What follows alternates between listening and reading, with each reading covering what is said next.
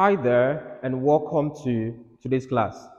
For today's class, we're looking at some other concepts. One will study the concept of elastic properties of solid. In the last class, we looked at the idea of Hooke's law and its mathematical expression, and we solved some questions on that. For today's class, we'll be looking at some other key concepts when we talk about the elasticity of material.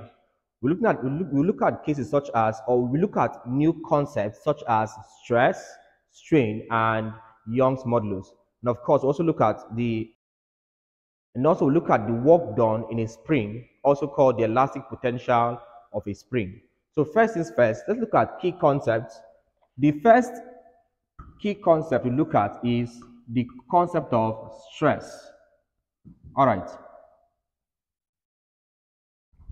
All right, so when we talk about stress, stress is simply the ratio of the force applied on an elastic material to the area in which the force is being applied. So I'm saying mathematically, stress is equal to force over area. All right, stress is denoted by a symbol called this. This symbol is called sigma. Right, sigma is the Greek letter that is used to demonstrate stress. So we have this. So we're saying mathematically stress is the ratio of force to area. So stress is equal to force all over area. Mathematically, force is measured in Newton and area in meters squared. So we're saying therefore the SI unit of stress is Newton per meter squared. So I have this. All right, so this is for stress. The next key concept to look at is called strain. All right, look at another concept called strain. Strain is simply this here. Right, so we have this. Now, what strain? In the concept of elasticity, strain is simply equal to the ratio of the elongation. Now, remember we said when a mass or a force or a weight or a load is being applied to an elastic material, as we demonstrated in the last class. Now, by the way, if you missed our last class, I'll leave a link, right, to the video on, about Hooke's law in the last class. I'll leave a link to our last class in the description of this video. So simply check the description of this video. You see a link to our last class. All right, so we said in the last class that when a force is being applied to an elastic material, that there will be an extension. Now, when it comes to strain, we are taking the ratio of this extension produced to the original length. So you can say by definition that strain is equal to the ratio of extension to the original length of a material. So, okay, again, strain is being represented by another Greek symbol called epsilon, right? Epsilon is this, looks like an E, but it's called. This is called epsilon. It's a Greek symbol that we use to represent strain. So if this is true, that means mathematically strain is equal to extension all over original length. Okay, let me call this original length.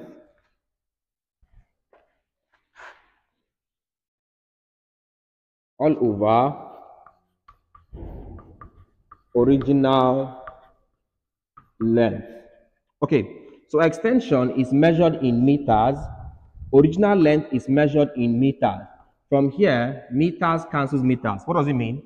It means that extension or elongation has no SI units. Please take note, please. That strain has no SI units. So we can say it's a dimensionless quantity. Okay, so far so good. We've said that stress is equal to force all over area. Also, we've said strain is equal to extension is called a change in length all over original length. Some authors will call this E. So we can say or extension is equal to E all over L. So whether you choose to call it a change in length or an extension, they are the same thing. They're the same thing, all right? Just a little bit of a difference. The little difference is this.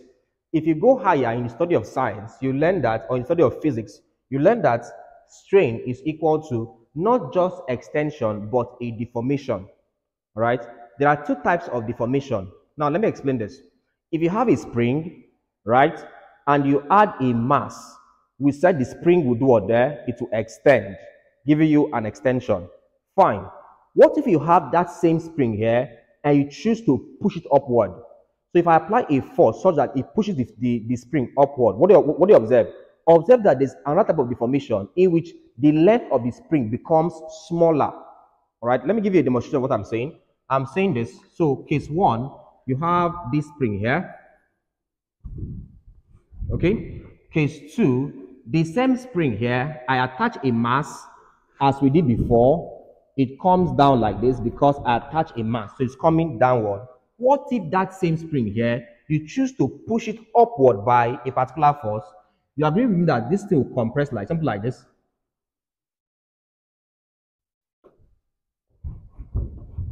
Now, what do you observe here? What you have here is called an extension. The length of the spring has been increased. What you have here is called a compression. All right? So compression means the length of the spring has been reduced. So I'm saying this, that there are two types of deformation.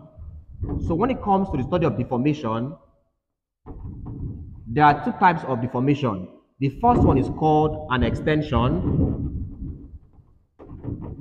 An extension is a kind of deformation that increases the length of a material. What you have here is called an extension, this one here. The second type of deformation is called a compression. Okay, let me call this capital E, please. All right, second type is called compression, capital C. Now, compression is a kind of deformation that has to do with the reduction in the length of the material. All right, as you can see here. All right, so in advanced physics, they'll say strain is equal to deformation because the deformation can either be an extension or a compression. So if you are just saying extension over length, that means we are saying that the length has just been increased. We are not considering the decreased length of the material. So that's the concept basically. All right, the third one we have here, the third concept we would have here is called Young's modulus. Right? Something called Young's modulus. This is our third concept here. Young's modulus is capital E, that's the number English alphabet E, capital E. Now, Young's modulus is simply also called the modulus of elasticity. Okay, it's called modulus of elasticity or Young's modulus. By definition, Young's modulus is simply the ratio of the stress on a material to the strain caused by it. All right, so I'm saying that by mathematical expression, Young's modulus E is equal to stress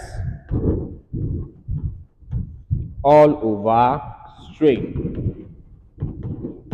All right, we said stress is sigma, strain is epsilon. So we have this. Okay, so what next?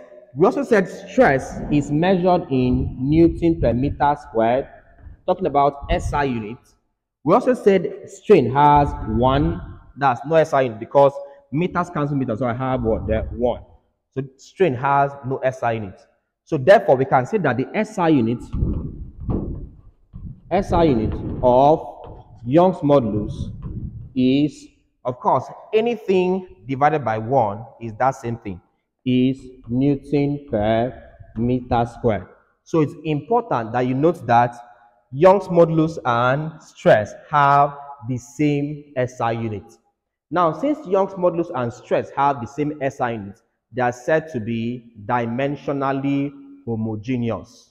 All right, so we have all of these concepts. All right, so with this idea, let's see how we can solve problems involving stress, strain, Young's modulus, and then we'll look at the last part, which is called the work done in an elastic material. So let's solve problems on this. All right, from here, if I bring in values, it means that Young's modulus E is equal to, we said stress. Stress, we said here, is equal to force over area, or here, that's force all over area, all over strain.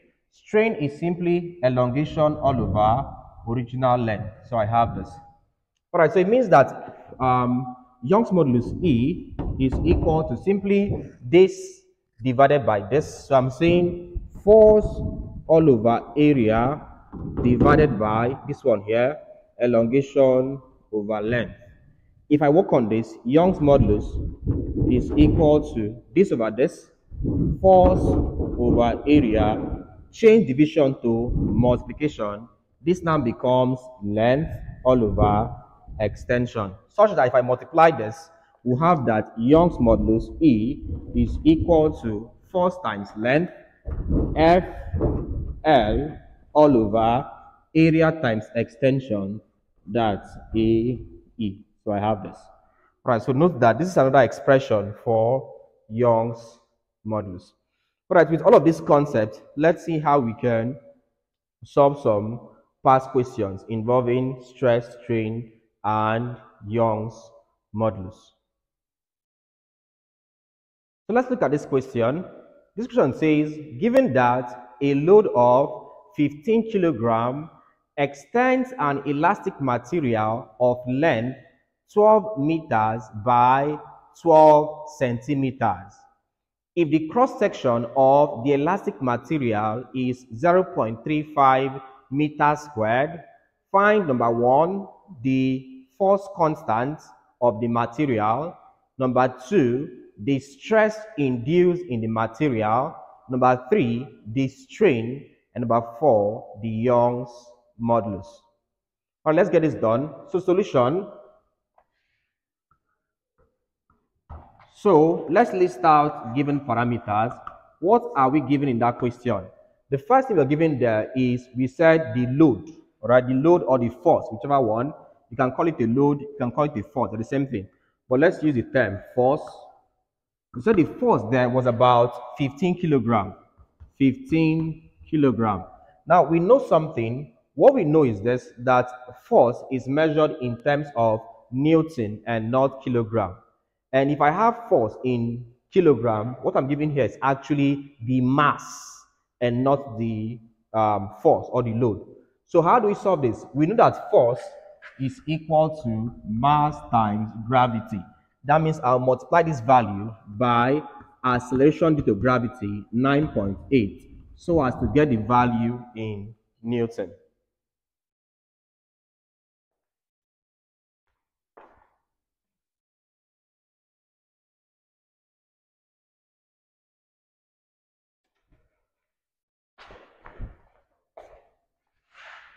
All right, so if I punch this 15 times 9.8, that gives me about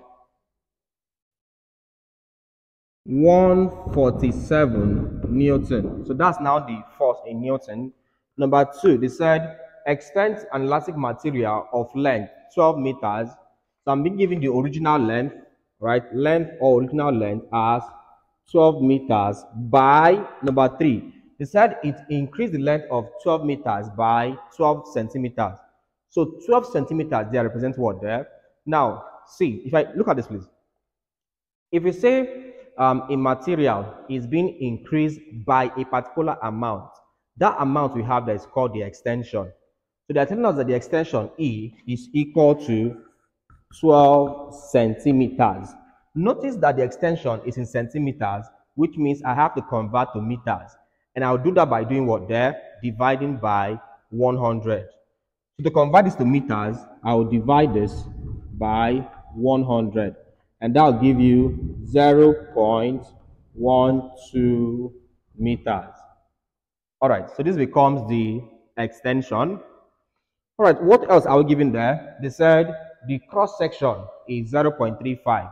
Now, when you hear something like cross-section is the same thing as cross-sectional area, which is same as area. So they are saying the area here, A, is equal to 0.35 meter square. 0.35 meter square. All right, if this is true, then let's look for, we asked number one to find the force constant. Number one, force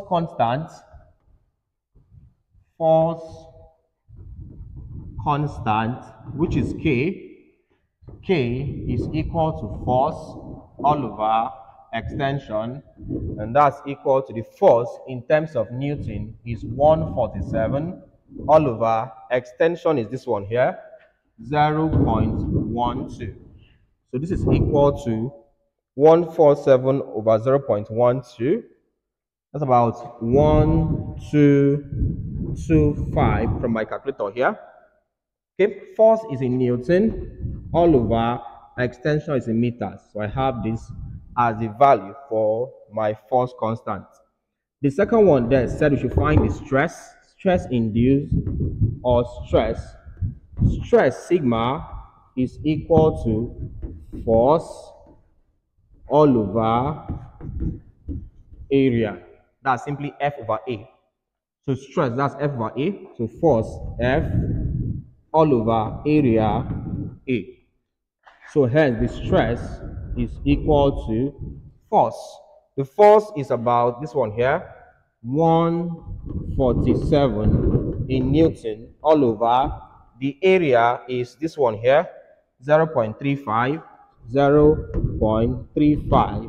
in meters squared. If I work on this, I'm having 147 all over 0.35. That gives me 420. I'm having 420. This man is measured in Newton per meter squared. So I have 420 Newton per meter squared. Number 3, I'm asked to find the strain. So its strain, which is epsilon, is equal to elongation all over original length, and that's equal to, elongation is this one here, 0.12 in meters all over original length is this one here, 12 meters. I'm having 12 meters. From here, meters cancel meters. So I'm having 0.12 divided by 12, and that's equal to, if you divide this by 12, you have 0.01. Meters cancels meters, no SI units. So this has no SI units. Finding number 4, I'm asked to find Young's modulus. I'm asked to find Young's modulus. Young's modulus E is equal to stress all over strain. And that's equal to, the stress is 420, that's 420 all over the strain. The strain is 0.01. This one here was in Newton per meter squared. So I have something like this.